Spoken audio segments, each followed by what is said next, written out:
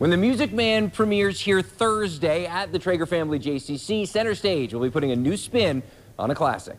2 years ago, JCC Center Stage producing director Aaron Silliman had an epiphany. We wanted to bring to the stage and kind of dial back some of the elements and really focus on the orchestra part of it. With that in mind, Silliman and her musical director, John Austin Clark, decided they were going to put a new spin on an American musical theater classic, The Music Man. We have a 16-piece orchestra full of strings, brass, percussion, woodwind, all of them up there. This production of The Music Man is the second installment in Center Stage's Classics in Concert series. Actors perform the show with musicians on stage with them instead of out of sight in an orchestra pit. According to Silliman, this production is the essence of what she loves about theater.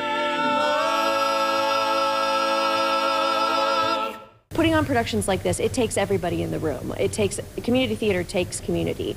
And so we not only wanted to showcase our actors, but we also wanted to showcase our musicians. They're not behind a wall. They're not in a pit. They're front and center. Now, when you add that 16-piece orchestra to the 24 actors in this show, there's going to be a lot going on with The Music Man here at the Trager family JCC. In Bowman, Sam Carter, WLKY News.